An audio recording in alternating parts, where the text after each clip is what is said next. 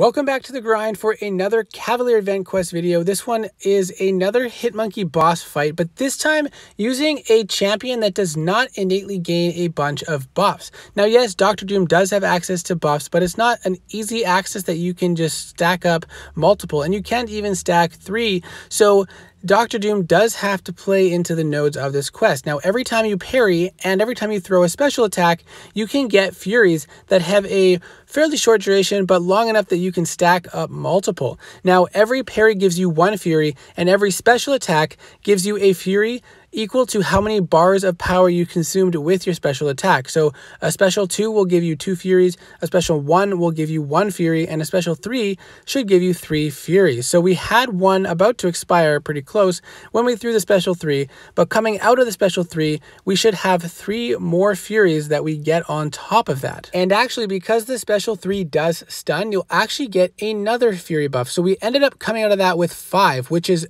obviously more than enough to get past the buffed up. And even at the start of the fight, you notice it wasn't too challenging to get to 3. Now, the problem is if you have less power than the opponent when that timer expires, you will be fate sealed and lose all your buffs. And then there will be a period of time where you cannot gain more. So that's obviously going to mean you cannot do damage during that time.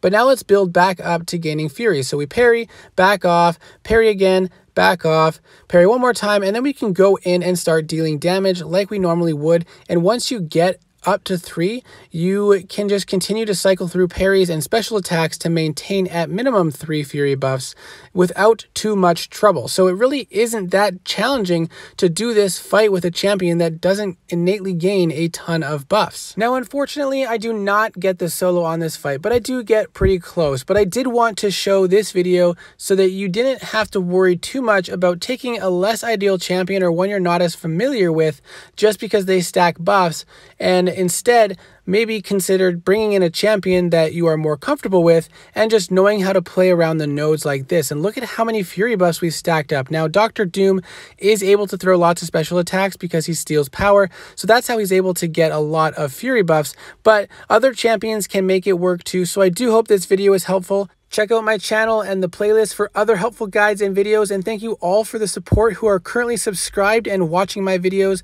Those of you who haven't yet, take a look and see if you would like to, but I hope to see you in the next video.